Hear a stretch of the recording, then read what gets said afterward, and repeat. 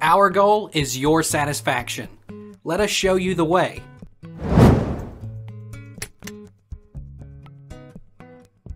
Is polyethylene glycol toxic to humans?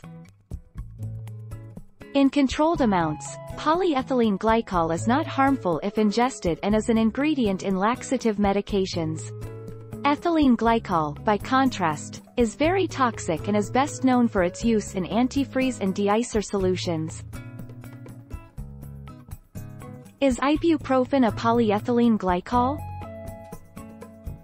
The solubility of ibuprofen, a nonsteroidal anti-inflammatory drug, NSAID, is enhanced by synthesizing ibuprofen ester with a water-soluble polymer, polyethylene glycol, PEG, and the product obtained functions as a non-ionic surfactant, IBFPEG 800, IP 800. Is polyethylene glycol 2000 safe for humans?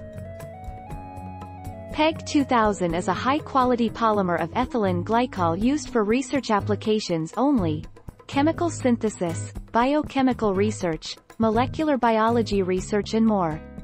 This product is not for human or animal use. How safe is propylene glycol? Propylene glycol is generally recognized as safe by the U.S. Food and Drug Administration, FDA, 2017. FDA considers an average daily dietary intake of 23 mg per kilogram of body weight to be safe for persons 2 to 65 years of age, ATSDR 2008. Various foods, cosmetics, and pharmaceutical products contain propylene glycol. Take our lead. Let's help you make your mark.